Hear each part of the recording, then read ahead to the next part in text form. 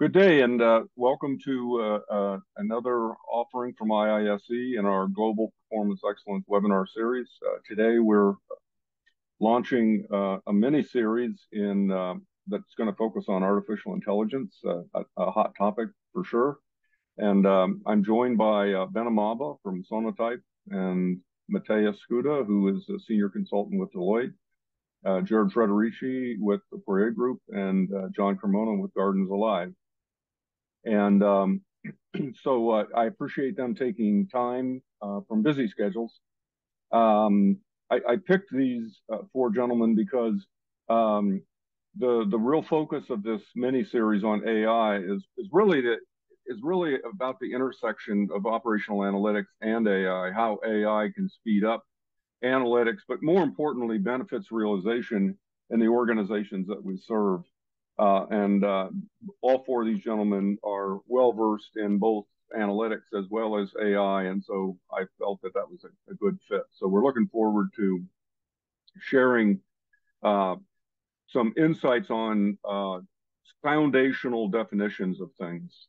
So I'm going to tee up for about 5 to 10 minutes here, and then I'm going to walk the panel through a series of conversations, give them an opportunity to share their perspectives and points of view, and then we'll close out and talk a little bit about what's ahead with the rest of the AI mini-series. So once again, thanks for joining us. We'll share tomorrow, you'll get a Zoom AI message that tells you how to get access to the recording, the presentation. Alex Antic is going to be feeding you links throughout the presentation that'll help you know how to get to things. We have YouTube versions, we've got snippet versions, 10 to 12 minutes long, and then we've got the full version with chaptering, so that you've got some chapters in there. Use the chat function. I'll monitor the chat questions and comments, and I'll weave those into our webinar today. And for those of you who value certificates of participation, IISE emails those out, usually within a week after the webinar. So we've had a number of mini-series starting back in the fall of 2022. The first one had to do with the build off of Jim Tompkins' new book, Writing the Ways of Disruption. And so we talked about strategies for managing through what was appearing to be a turbulent 2022 and 2023 from an economic perspective. And then we did a short mini-series on supply chain management, and we are now finishing up our operational analytics mini-series and launching AI.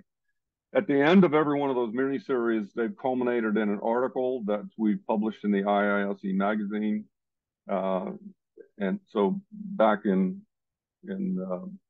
December of 2022, and then April and then August, most recently in August, the operational analytics webinar.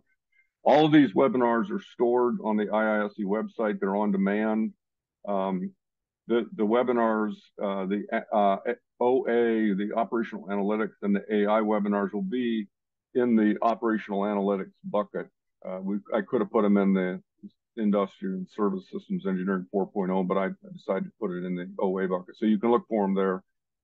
As I said, you can go to the IISE website and get access to all those webinars, some 250 webinars now that have been recorded there on various topics. Or you can go to the Poirier Group and you can get to YouTube versions. We've got a YouTube channel. And as you can see, we've got the short versions, the 14-minute versions, and then we've got the longer full version. So lots of ways for you to get to the material after the session is over. So I'm not going to read through all this stuff here. This is the sort of the foundational concept behind the AI series. Really, I think what we want to talk about, we're all industrial and systems engineers, so we want to talk about the practical, emerging, evolving applications of AI and supply chain management, manufacturing systems, engineering, healthcare and life sciences, retail, operations research, human factors systems engineering, management systems engineering, and so forth. So we're really focused on sort of a subdomain of AI. I mean, AI is huge. We'll talk about the breadth of the domain. We're really focused on the practical applications of making organizations more efficient, more effective, improve quality, improve productivity. So we've got this session today, what we call 101, and then 201 will be the 7th of September. And we're going to shift from what are the possibilities, what is AI, and what are the possibilities that AI represents for us, to what are the challenges, what are the threats, what are the failure modes, what are the risks, and so sort of risk management and risk mitigation conversations. And then we'll get into more how do you actually deploy AI in the organization. So Johnny and Jared and Matheus and Ben are doing that in their domains of work that they're in right now. And so we'll talk more about that. And then 401, we're going to find a best practice organization, somebody who's been doing this and really good at it. It might be one of the bright factories that we talk about, where they've really done sort of industry 4.0 and headed towards 5.0. I thought, when I thought about putting this together, it occurred to me that what's really happening is what I call sense making. A guy named Carl White wrote a book on sense making way back in the 70s and 80s. And you've got a very much an ever-changing world, and AI is you could see it as a disruptor. I guess it is a disruptor in some respects, but it's certainly messy, it's complex, there's a lot of interrelated components. And so, what I think we really want to do is talk about how do we learn together? How is we, as a community, and when I say community, I mean, well, we're a community, IISE is a community, but the internet's a community, because the internet it puts us in touch with people that have created powerful visualizations of concepts and abstractions that are just at our fingertip, and we can steal them, borrow them. Johnny and I were talking. I don't know how you acknowledge people, because in most of those visualizations, the name's not even there anymore. So you just use it and say, whoever's out there that did this, thank you very much, because it's really cool, So, but we're really trying to wayfind and navigate through dynamic changing technology and figure out how to make it useful to the organizations that we're currently serving. And I like this slide, sense making and performance. You go through a period where you've got a period of stability and organizations performing, and then you get this disruption, this technology, in this case, a technology disruption. And we go through this period where performance drops off. Now, when you say performance drops off, it doesn't necessarily mean that organizations are performing less well, but they're not performing to full potential. So it's really not that the performance is going down, it's that it could go up and it isn't. And so as a result, the fact that it could go up and it isn't is a performance gap that makes them less competitive over time. So figuring out how to take advantage of this new technology, these new opportunities, is crucial for an organization to be sustainably competitive. And again, as I said when I started, these slides are, those of you that have been through our operational analytics series of webinars are probably tired of seeing these things, but there's all these latencies that occur from, a business opportunity or a business event. And then you got this, okay, I got a business opportunity, but I got to have some information to know how to capitalize on it. So I've got to capture latency. I've got to get the right data latency. Then I've got to analyze the data latency. Then I got a decision latency. Then I've got an implementation and action latency. And then I've got a latency for the lag between when I actually do something and when the benefit starts to get realized. So all those latencies, to me, when I think about AI is a major driver for reducing these latencies. And I know, Ben, that probably resonates with you, right? Yeah. So I'm going to go through again. So what's your operational definition of AI? I'm going to ask people to talk about that, but I'm just going to throw some slides at you real quickly. I've already shared these with the panelists, but I'm sharing them with the audience. I'm not going to really speak to them, but if you want to see what MIT, Stanford, Harvard, Carnegie Mellon, well-known professors say, here's some stuff that they say about their definition of AI. And then the one down at the bottom, artificial intelligence, the use of science and engineering, software and hardware, to create intelligent machines that can make and or act on decisions that usually require organic intelligence. So that was sort of the summative definition that this person did. I pulled this off for you. I'm not going to read it. I'm not even going to give you enough time to read it, but I gave you the link there. This is kind of cool, the Stanford artificial intelligence definition. So again, this is that sense making. We can go out at a fingertip. In 2 minutes, I found this. And so I'm part of a community of people that are wanting to learn and progress our understanding of AI and how to apply it and make it happen. I've become part of that community. And AI is, in a sense, making that possible for us today. I don't know whether, for somebody that started in engineering with a slide rule, I don't know that the young kids today can appreciate how much change has happened since 1970 at Ohio State and today. It's like mind-boggling. It's just incredible. So core areas of artificial intelligence, all I'm doing is I picked abstractions, I picked visualizations that I like, and I thank whoever did this because I appreciate being able to use it. So these are just examples, right? So, and by seeing core areas of AI application, we can better understand what it is. Core areas of another view of that, right? So I'm just showing you another view. And this is actually, you can see this slide is 100% editable. So this is one of those slides where you can go in and you don't even have to do the framework. You just go in and type the words you want, right? So that's pretty neat. So I'll stop now and ask the panel to jump in. The focus of this little discussion module is helping the audience better understand AI. From your perspective. Yeah, Dr. Sink, I think AI is, like you said, morphing, but it's been around since the 1960s. But I think three elements are going to continue to change the definition, change the way we look at. That's the data. Of course, that's growing exponentially. I think it's the models. Back to your operation analytics. There are certain techniques that ISEs use that is being adopted by the AI community, from linear regression to logistical regression. And then, of course, the governance, the model itself, the process. When any of those three wheels change, the data, the model, or the process, it readapts itself. One of the benefits of AI is its ability to adapt to deal with the latency. So I thought you said that really well, and how you put AI in the framework of latencies and the benefits.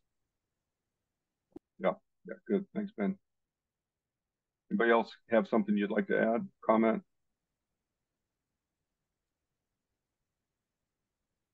Jared, do you want to go? I saw you. Yeah, I think we've all got opinions on it, certainly. I think just a simplest term is just computer systems designed to mimic, human intelligence in the context of, in our application, operational analytics, but there's a lot of other applications. I think it tends to be an umbrella term with machine learning and deep learning as subsets, and I think you've got some portrayals, Scott, that show some of that. So I think it is an umbrella term, but I don't know. I think part of today it's kind of demystifying some of the language, because I think some of the language on this makes it seem a little more complex than it ought to be. And trust me, there is lots that's quite complex and certainly well beyond me. But I think at the highest level, I see it as an umbrella term. And somebody had written, I think Trevor, on referencing neural networks and the importance of that in the context of machine learning and deep learning. But I think that's absolutely critical to understand as you start to dive a little bit down the rabbit hole on this. But yeah, and Jared, yeah, that point you made is a good point, and that sort of segues into this next. So if you looked at AI and you started to peel the onion back, so to speak, on it, you start to get into an additional set of and domains of words, right? So you get into data science, you get into machine learning, deep learning. And so I think for someone to fully appreciate AI, you have to understand, and I got a bunch of pictures here that I think help do that. I think you have to understand, sort of the historical evolution of AI in the context of machine learning, and then when machine learning came in and deep learning came in, and so Johnny, I know I interrupted you there, but I think that these slides sort of move us in the direction of further clarifying what AI really is, because it's like a Venn diagram where the circles are inside of one another, so to speak.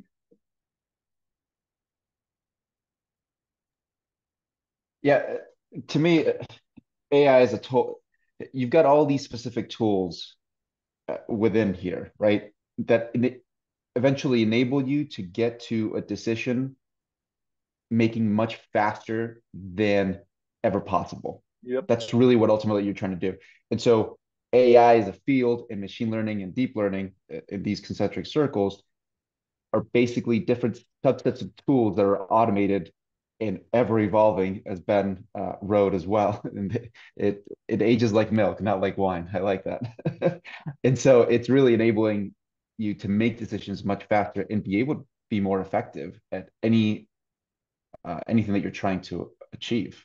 Yeah, And and I think I this know slide, that sounds very broad. Oh yeah, go ahead. and I think this slide, Johnny, speaks to what you said. So, you can't really talk about AI and not talk about machine learning, deep learning, but you also can't talk about it and not talk about data analytics and data science. And so I think, this picture is useful.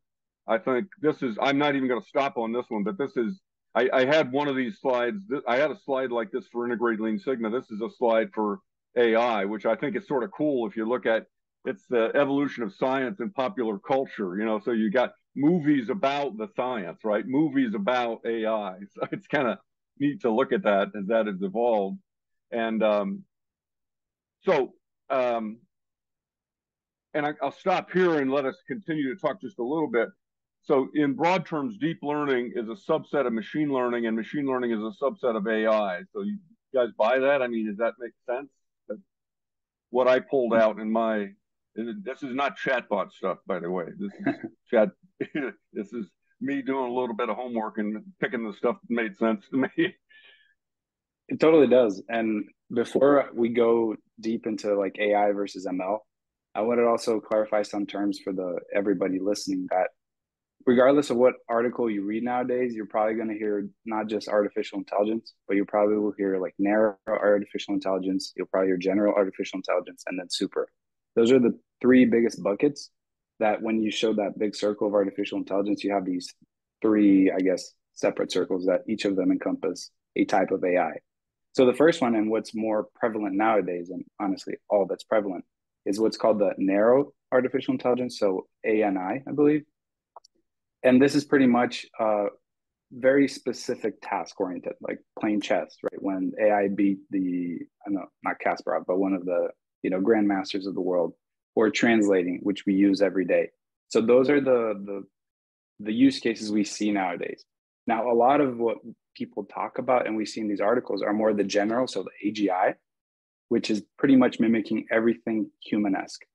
It's when AI will get to the point that it can do anything a normal human can.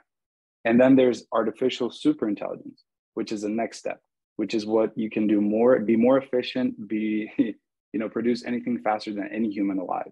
So those are the three steps in progression of AI. And I think we obviously are in AI, but all the conversation we hear and, the fears is more like AGI and ASI. So I felt that was important, just like add to the definition of AI. Yeah, and I think that's good, Matheus. And this material that I'm sharing on this slide is from an article that IBM, a blog that IBM put together, which I thought was useful. One of our participants said, "I'm not sure why we need to define AI. It's undefinable." I don't know that I agree. It's undefinable. It may not be that important that you define it, although I think Deming pushed hard on creating solid operational definitions of things that you're working with. So I would recommend focusing on the why. In other words, the use cases and the benefits, which I agree with. I think that, again, and that goes back to, Ben, what we talked about in terms of reducing latencies. The use cases really are speed things up, right? Do things better, do things faster, free up human beings to do higher order thinking. Is, I think, really the ultimate end with this. And the question is, how do we do that systematically and rationally and mitigate any risks that might evolve as we move in this direction? So, so I'd like, so the relationship between analytics and AI, and so I like this slide. I know it's really busy, but you know, sort of in this slide, this visualization on the left-hand side was sort of our op analytics mini-series, Jared. I think you can see that. On the right-hand side is the AI mini-series, right? So you know, I think that the two series, mini-series being back-to-back makes a lot of sense. And so I don't know, does this resonate with you guys? Do you like this picture? Brendan, we know Brendan Tierney gave it to us, so thanks, Brendan. I do, and it speaks to what the panel, somebody made the comment, right? It's, you can't really define, and this kind of shows it, right? It's, if you ask any of us to recreate this map, it would be completely different. All these intersectionalities are different, and they vary by project, they vary by use case. They're always, you know, it's a constant shift, and that's the beauty of it. We can try to get, you know, these buckets and define them and say, hey, ML is a subset of AI, which then deep learning, and then you get neural networks part of it, right? But it's use case based. You know, it does change it's a constant shifting and molding, and it does resonate tremendously. you gotta be, you know, a jack of all trades, and an organization in itself has to be, in order for you to be able to leverage its full capacity. Yeah. And then we talked a lot, Jared. We talked a lot in the operational analytics thing about different types of analytics. And Johnny, you've talked a lot about, in fact, you're doing some work with predictive and prescriptive analytics. And so, and you know that you really can't do that well unless you harness the power of AI. Absolutely. I gave earlier we were chatting, and we've got some GPS devices that are following buses, and sometimes you lose signal from the GPS device, whether it's a cloudy day, whether you go next to a mountain, whatever the case may be, you lose that signal. So how do you predict in real time, as soon as you miss a GPS device signal, how do you predict where could that be so that I could show that and predict that until I get that back? And so without a machine learning model, there's no way to do that, because I have to take historical data as to how this route has performed over the past 20 days, for example, take that and say, this is where I believe it is, and then autocorrect once I get the signal back. And so that's just one general example that otherwise we wouldn't have signal, right? Yeah, yeah. And I think as we move in a direction, I think we talked about this in the operational analytics, you know, most organizations, to be quite honest, are still struggling with descriptive analytics.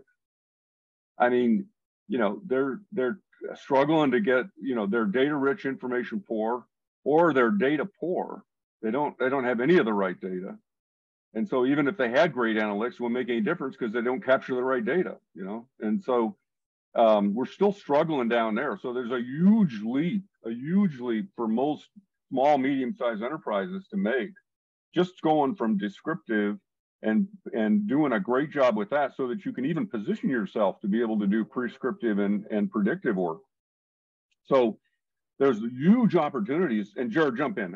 Go ahead. I want you to. No, I think to Julia's question earlier, I think this is because what's happening is, you know, ChatGPT and OpenAI, as they release freeware, and organizations are starting to see how it's a bit demystified. Even though they may not understand it, they might start leveraging it. So you're seeing pockets of, you know, prescriptive and autonomous systems and organizations departmentally where people get excited about this. So you see pockets of higher maturity, excitement and curiosity, where most of the rest of the organization is, you know, still in the data cleansing or reporting phase. So we're seeing a dichotomy of departmental maturities and organizational maturity around analytics. And the scary part about this is oftentimes, you know, it's really scary to start to do supervised and even unsupervised learning based on corrupt data and stuff. So I think that, Julia, to your point, most organizations are probably in the cleanse the standard reports, maybe some OLAP, maybe some data cubes. But on top of that, people are getting excited departmentally, exposing, some of their company private information to ChatGPT, and doing things with it, making interpretations based off of it to create a dichotomy of maturity in the organization. I think the cybersecurity and privacy issues around AI and some of these OpenAI and ChatGPT is a really interesting sub-segment, because you've got to be really, really careful. But I think that's maybe for another day. Yeah, and one of the audience members said data is the independent variable, and that's an interesting comment. But it's if you thought about a design of experiment or an analysis of variance, the data, so the right quantity and quality, the right data certainly is a major factor in analytics or AI. Because Johnny, without data, you couldn't do what you said about because you wouldn't have any historical data to do predictive analytics with. Right, and it depends on the use case. In that use case, an ML model is the way to go, because I had that historical data. Yeah, and the use case really tells you what your data model's got to be. It tells you what data elements you require. So if you aren't capturing those data elements, then you know that you've got to fill that gap. You've got to capture those things, right? I think, Scott, though, in terms of deep learning models, though, there's definitely a field now, which is, you may not have historicals. You're just uploading raw data, and you're letting some of these deep learning neural networks do pattern recognition and create features or detect features automatically. So I think, Johnny, that kind of speaks to the differentiation between ML and deep learning, where you've got supervised learning with an input where you're sort of saying, yes, this is right, no, this is wrong, and then it learns, versus deep learning where it's doing that looped automatically. And so I don't know if you want to speak to that, Johnny, on sort of deep learning versus machine learning, and how you've had to sort of guide it with inputs on the ML side so that it knows when it can correct it and make a better prediction. Yeah, so well, in this case on the GPS, that's not the I never went into the deep learning piece. It was only ML. But one simple example is if you ever played just a video game, okay, and you always have an objective on the video game, whether get the most points or whatever. You can create a model that's testing out all the different variations of what you can potentially do within that video game. If it's just jumping, right, and it's just moving, as an example, you can iterate through thousands of iterations at the same time for the model to basically learn what are the steps I need to take to maximize my end goal, right? And so the video game's in a simple example, but when you apply that to the real world, hey, my goal is to minimize my costs, maximize my profit in general sense, right? You don't have to use any historical data to be able to do that. It's goal seeking at that point. And that sounds a lot like operations research, but this is just it's operations research on steroids, basically, because those decisions are being made automatically and improved upon automatically. Yeah. So I've got some other slides in here. I'm just going to zip through these just to make sure that the audience knows what's in here in terms of resource material for you. I got some other slides in here that probably this speaks more to the operational analytics conversation. And then I've thrown a few more aha moment visualizations that I found, so that just sort of struck me as interesting when you think about AI versus machine learning. I don't know whether these examples make sense, but I guess, Johnny, that the questions at the bottom are examples of use case, right? And so sort of what you said, if I want to look at the MIR scan, does this patient have cancer? That's going to require some deep learning. Yes. Right. Absolutely. So I've got it. My system's got to be set up to do that. So, I guess, I think this is an interesting slide to get us to think about the distinction between the layers of the onion in AI, so to speak. And to your point, not every problem requires deep learning. Correct. Yeah. God, I think this is good, because I think on the machine learning side with ice cream sales, It goes back to the notion more of supervised learning, where there are features, fields, rows that have characteristics that typically a data scientist is encoding so that it runs through these nodes. You get feedback back, whether it's right or wrong, and then it learns and it chooses the next node based on what it's learned from the previous. Whereas on the MRI scan piece, to have a data scientist take millions of images of cancer and create features and create metadata associated with that, it's going to take, could be years. So deep learning algorithms is you're taking the raw pictures as data, putting into a deep learning algorithm, and it's automatically detecting patterns and features that it can learn from itself on. And so sometimes the differentiating between those is how much time do you have? And so if you invest the time in a few sets of really strong looped algorithms on the deep learning side, you can have it automatically detect those patterns and features that otherwise would take humans years potentially to do. Yeah. Both time and data, right? Because if you don't have enough data, it's just a viewpoint trying to run these algorithms because it won't get anything accurate. That's a great point, Matheus. I mean, because there's also data implications in terms of quantity. I think nowadays you can still do some deep learning with smaller than normal data sets, but you tend to need quite a bit, and you tend to need some serious processing speed as you take these on, right? Yep.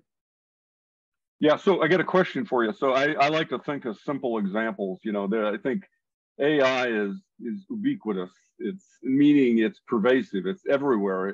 It's been around for actually a long time. So, Kroger. So I get Kroger coupons, and it's amazing how, they come in. They seem to come in exactly when I run out of hamburger or whatever, and they got my coupons. So the coupons come in, and I go, how did they know I needed this, right? So between point of sales and those coupons arriving at my door, there really isn't any human being making any decisions. Now, I don't know whether that's machine learning. It almost feels like deep learning being utilized, because they're predicting my behavior. They're reinforcing certain behaviors. How would you classify that application? Because I think everybody can relate to getting coupons from a grocery store, right? Yeah, well, and to add to that, actually, there was a news article that came out in 2012 about Target figuring out that there was a young lady that was actually pregnant. So they sent coupons to her for things that a pregnant lady would need, but her father had no idea. So the coupons were sent to the house, and he's just like, why are you sending these coupons to my daughter? And so they were able to figure out and predict from her buying patterns that, hey, this is really the next step. This is what's happening, without even the family knowing, which, wow. Yeah. So just to reiterate, that was, yeah, I'll send the link to that. There's an example of a failure mode to talk about next time, Ben. Yeah, that's interesting. So I like this visualization too, and I'm not sure I understood all of it, but it seemed to me to be something that. What do you guys think about this one? What does it say to you? What's it speak to you? Well, I think it speaks to the importance of a foundational understanding of IEs on neural networks and node analysis, because I think that's what we're seeing, how you interact between nodes and layers of nodes, independent of the operational definition, getting some basic exposure to neural networks and understanding layers of neural networks and how paths are chosen and then learned from, and then the next path is chosen, and how basic predictions work. I think if you can get that crosses over a lot of these different definitions, if you will. So, to me, it actually... Yeah, go ahead, Johnny. No, it was me, but it says a lot, but at the same time, it doesn't. It's very nice to see, at least have a visual to try to kind of relate to it. But again, it's so dependent on use case. For example, deep learning, you're not just going to have to. So the difference between a neural network versus deep learning is when you have more than the 3 levels of nodes, 3+ becomes deep learning.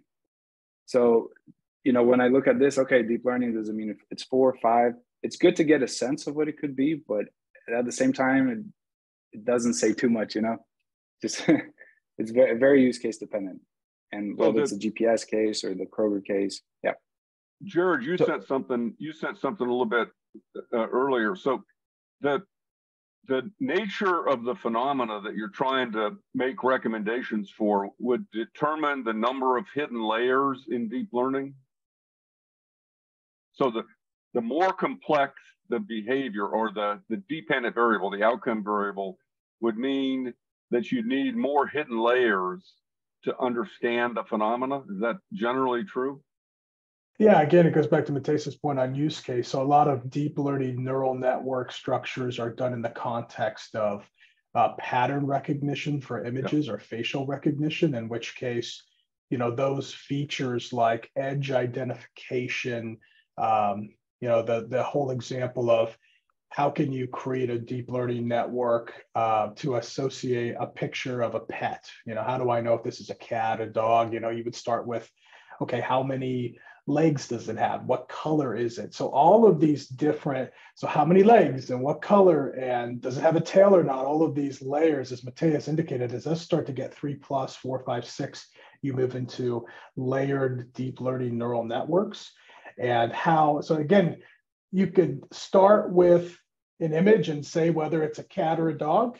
And from just a traditional machine learning perspective, supervised learning, you could give it an input and say, okay, dog equals 1, cat equals 2. And you could have it loop through it and you get instant feedback and it learns from that. But a deep learning model would be that you don't provide any input. It's unsupervised learning. And it automatically goes through these layered neural networks to determine those features and then learn from itself what the distinguishing factors are automatically.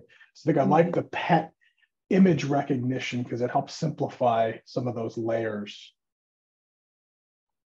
So I'm going to make the assumption, because everyone here is most likely ISE and we have a basis for statistics. Okay.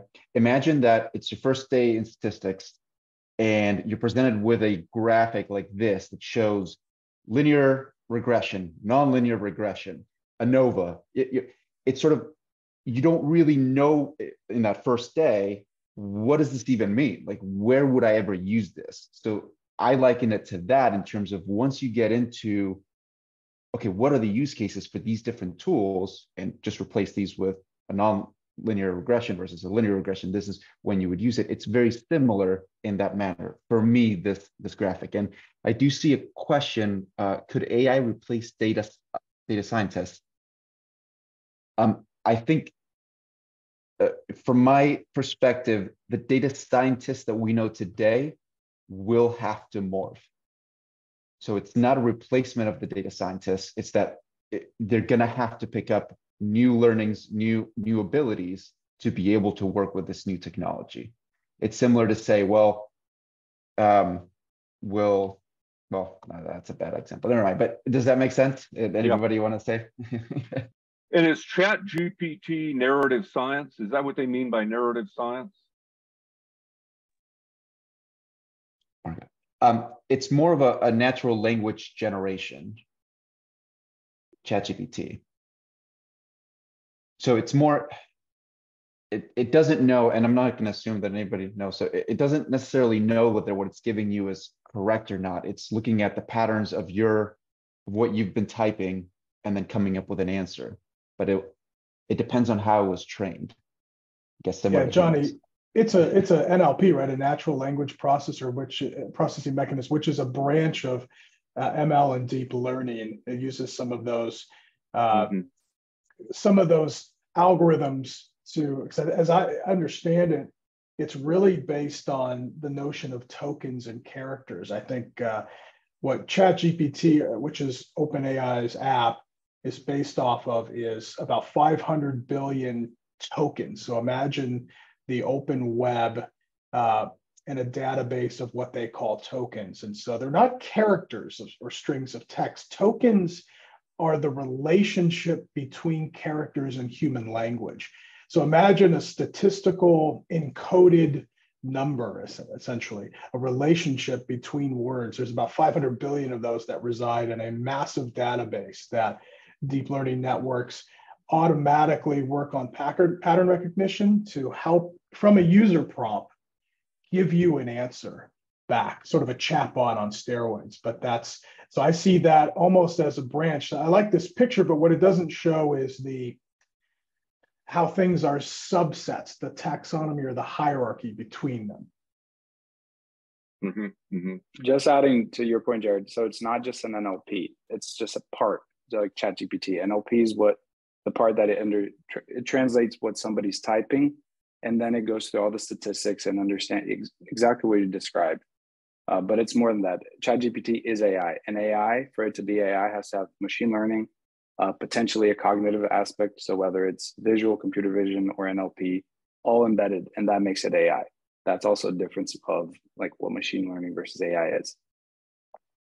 So we've already, I think this has segued us into this next question. What are some simple examples of AI at work that, and I already talked about so here's some examples of how AI is impacting our lives that we may or may not be conscious about. We may or may not see or understand as being AI being applied in the world that we live in. Here's even more examples with more details. So I think you can see that, as I said, it's pretty much everywhere, and at least at this point in my life, I can't imagine getting along without Google Maps, even though it may make me dumber every time I use it. I don't know. But so again, these are just some visualizations I pulled that represent applications of AI, so that we can start to move in that direction as the webinars progress. I saw this morning. I pulled it off literally maybe 2 hours ago.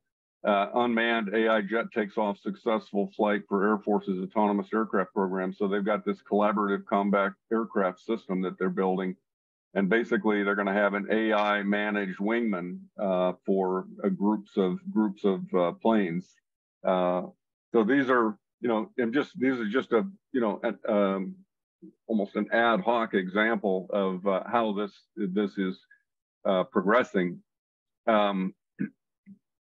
I guess, Jared, I didn't know whether this slide has relevance, but I think that it does from an industrial engineering perspective, because I think that, back office automation, for example, is a big deal for a lot of companies. And so putting back office automation in the context of the evolution to machine learning and artificial intelligence, I think is important for industrial engineers to understand. Do you want to just comment on this briefly? No, I really like this portrayal. I think a lot of organizations are starting to dabble, especially in the Microsoft Power Automate and Microsoft Power Platform stack. A lot of organizations have that. And there's a number of other competitors to that too, but people are playing around with RPA just through Power Automate and reducing or eliminating steps with some simple apps. But you can see that you can begin to do that with digital triggers versus manual interventions. And as you move up the ladder on, okay, let's take away that. Let's actually create process mined data and put some machine learning in place to automatically do this. And so I really like this. I think a lot of organizations, as a good starting point, especially in the mid-market, are starting to play around with RPA as sort of a stepping stone or an appetizer, if you will, into this roadmap. Mm-hmm. Yeah. And then this one, I think we could talk about a long time. It's got some profoundness to it. It starts to talk about the criticality of the decision that you're supporting with data sciences, AI, and then the extent of explainability required. And so just different examples. So I'm just curious, when you panelists look at this, does this resonate with you the way it resonated with me? Yeah, absolutely. All right. When safety comes into play and you get into time latency, immediate responses, the governance model has to be a little bit more stringent, right? More governed. So as you go from IT to OT, most AI machines in the 60s, 80s, and even 90s were used in an IT context. But as you move into operational technology, it becomes more safety critical to the public's health, safety, security, and environment. Yeah, Ben, I don't know if you could speak to maybe some of the, on the cybersecurity side, a lot of organizations, as ChatGPT's made some of this a little more consumable. At the same time, it's exposed threats to cybersecurity and privacy competencies within organizations. So the need for governance and, hey, before you start exposing your privately held or publicly held company information into ChatGPT, you should probably be aware of certain things. Can you comment on maybe the cybersecurity or how careful we have to be on this? Yeah, that's a good point, Jared. It literally is the #1 concern globally. In fact, where the drug trade is 450 billion, the cybersecurity industry is 10 trillion. So it is the #1 concern with technology, specifically AI. The cost of the cybersecurity for AI right now is about $9.5 million per incident. So it is the single largest concern worldwide for not only government, but academia and industry. Almost everybody here on the call has probably been breached. Some of us don't even know. In fact, it's now AI versus AI. That's why it's important. So I believe, and we can talk about this later, but it's a good point, Jared. Now AI is going against AI. Again, we see cybersecurity issues existing in our systems for an average of 277 days. That's like an invader or a hostile individual in your system or home, let's say, for 277 days. So why is AI important? Both the positive side and the good side. You've got to look at both sides of the coin. In order to get the benefits of AI, you've also got to see the negative, and the summation of that, right, is the final outcome. But yeah, that's a discussion in itself, but that's a good point, Jared, to bring up, because ISEs are well known in the world of optimization, where we can take the physical sciences and the mathematical sciences, primarily driven by AI, and balance that with the social sciences, transparency, explainability, and bias. So that's the cybersecurity world coming around. So yeah, and that will be, and Jared and Ben, that'll be a major focus of 201, which is which would be our September session. So Johnny, you've already talked about a practical example that you're using that's close to home for AI down in Costa Rica. Any other quick examples, Matheus? Any quick example? You were with Ford a little bit. What would be an example of AI related innovation that you were part of at Ford?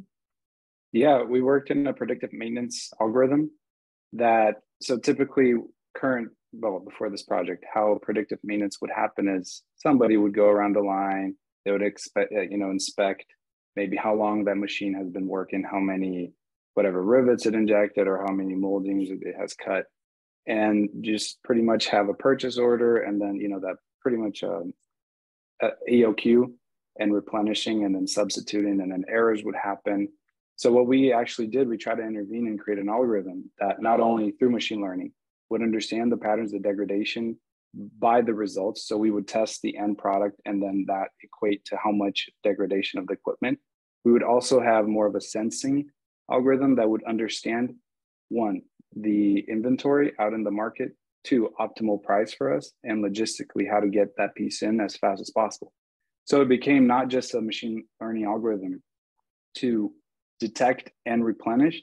It would even replenish a little bit before if it checked other optimal circumstances. Like I said, availability of the part to minimize downtime. Mm-hmm. So that's something that was applicable, and we deployed that to all the engine factories worldwide. Mm-hmm. Yeah, that's a great example. Yeah, good example. So we're going to do more of that, and we're going to cover in future sessions, we're gonna.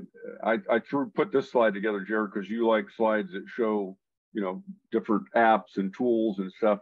I think we'll probably get into a discussion, Jared, similar to what we did with business process management, that the triangle, as we move into more discussions around how does an industrial and systems engineer, what are the things that an industrial and systems engineer needs to know and be able to do in order to bring AI applications to the proper use cases, to the proper opportunities, so to speak. That's the direction I think we want to head with 301, 401, and 501. So, yeah, go ahead, Jared. Yeah, I agree. I think practically as IEs and organizations, one simple thing we're working through is just you have a great workshop discussing or doing a process mapping workshop, and so maybe you got a whiteboard and you talk and you get 4 or 5 people, Kaizen event involved. And how long does that take a day? Maybe 4 hours. And maybe you can map some swim lane processes, detect some issues in the processes. But that takes quite a bit of time. We're seeing now, if you can record that workshop, you can expose it to some great natural language processors, get some transcriptions of that recording, and have it automatically create those swim lane process maps overlaid with pain points and root cause issues. So, when you think of what we do as IEs, we're already doing that now. We're working on the consulting delivery side to use natural language processing to help automate and get faster at how we detect root cause in organizations, or how we automatically benchmark and detect gaps in the P&L. So, these things are happening right now. And so I think that's probably where we want to focus, is demystifying some of it. What are some simple applications, especially for small to mid-market, because it is becoming more available. Yeah. We took, to Jared's point, we always do a number of interviews of key stakeholders in value streams to get a sense of how does the process work, how does it perform, where is it breaking down. They're trying to identify where are the failure modes in the process. And just long story short, we took I don't know how many hours of interviews there were, but we ran the text of those interviews through ChatGPT and asked ChatGPT, this is a short version, to punch out what are the pain points, what are the common pain points, and it dumped out an organized document on the interviews. And when we asked the program lead that was working on the project, did the output from the AI tool, did the output miss anything? And he said there was one spot where it misinterpreted something that was said in the interviews. One spot out of hours of interviews. That's the power. That's reducing latency. That speeds up the conversion of data into information. It's huge. Yeah. Scott, I think the one thing on that, and it kind of made us question, did it misinterpret it or did we misinterpret it? But a separate question. I do think it's important to just reiterate that, when you start using these tools, work with your IT departments, understand your data privacy. Many times, like us, we've got to create a closed environment.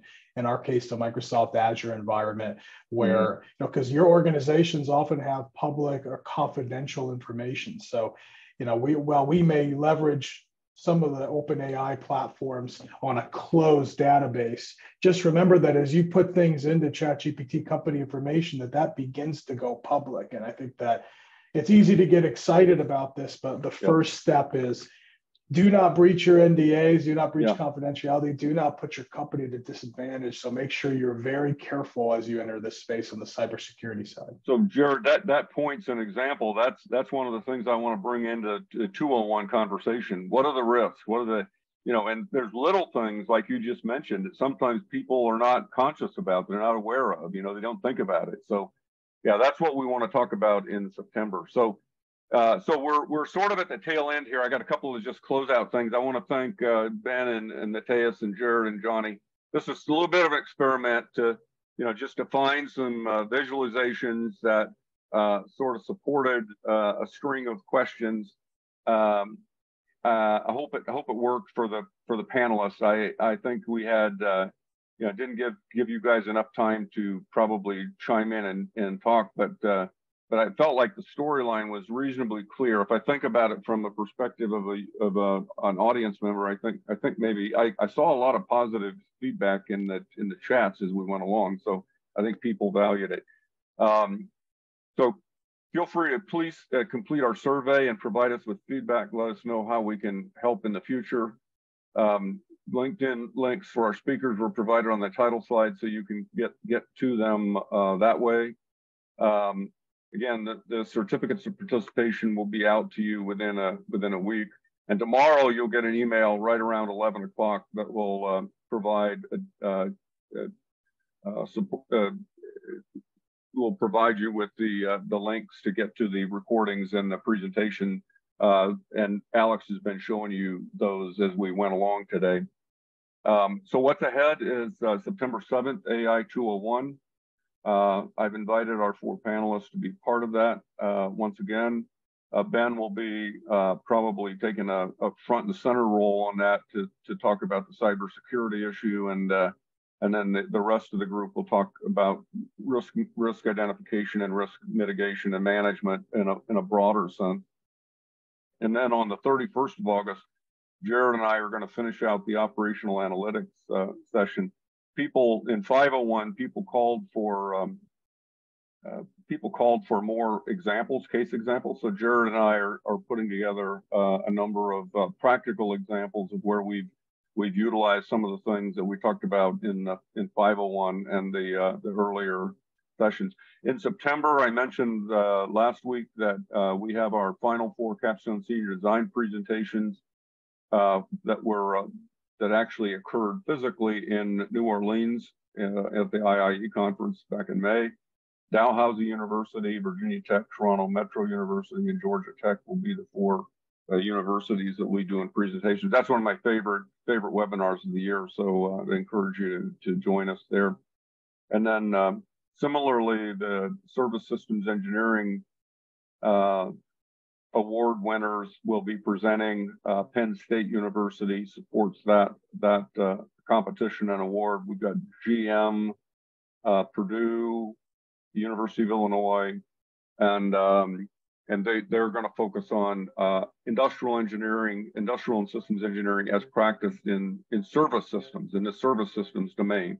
So that's a lot of fun. And then October 24th, Jim Tompkins, one of our most popular presenters, past president of IISE, is going to talk to us about the evolution of globalization versus deglobalization and how that will impact in the coming years, will impact the role that industrial and systems engineers will play in our organization. So we'll sort of zoom up a little bit and get to a sort of a macro global perspective type of conversation with Jim. So as I said, what's up ahead is how can AI help? How AI can help? So AI creates risk. It can also help us mitigate risks. So that'll be part of our conversation also. You've got risk. You got risk curves. Ben will probably talk about this. You know, the risks are growing as we get Moore's law, and what's the other one, Ben? Metcalfe's law. Yeah, Metcalfe and Moore. We got more data, and we can move it faster. So, you know, and then you know, again, sense making. There's lots of myths and lots of facts as it relates to AI, and so as we go forward, we'll be maybe helping you bust some myths a little bit, and see the possibilities, not be blind to the risks and threats, but also realize that as industrial and systems engineers, we can manage those risks and threats, and we do it intelligently. Then we can capture the potential and the opportunities that AI presents, and not incur those risks and costs. So that's what we're all about. That's what our profession is all about. So so thanks for joining. I'll end with that, and stay safe, stay healthy, and we'll see you next time.